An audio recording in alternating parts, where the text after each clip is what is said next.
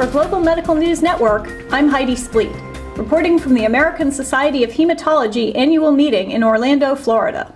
After a median follow-up of 3 years, 97% of patients with chronic myeloid leukemia maintained a major molecular response on 800 milligrams of Nilotinib daily. Nilotinib was recently approved as a first-line therapy because it demonstrated higher and faster molecular response rates compared to Imatinib. We had the opportunity to use Nilotinib frontline in Italy in early chronic phase patients for the first time in the world, along with the patient treated at the MD Anderson Hospital. It is important even now because this trial has the longest follow-up. What do your results mean for patients now?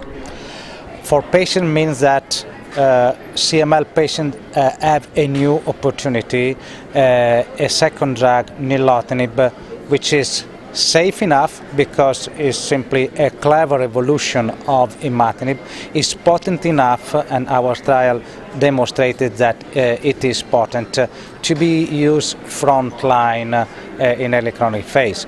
The end point of the treatment of CML currently is to have 100% of the patients properly treated and alive in the long term. The next step is going deeper with responses at the molecular level, so reducing hugely the amount of molecularly evident residual disease.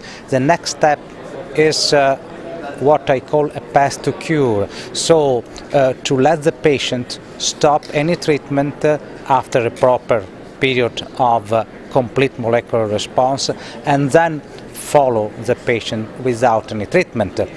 Under Imatinib, which is a very active but less potent drug, this is possible only in a small proportion of patients and most of them relapses.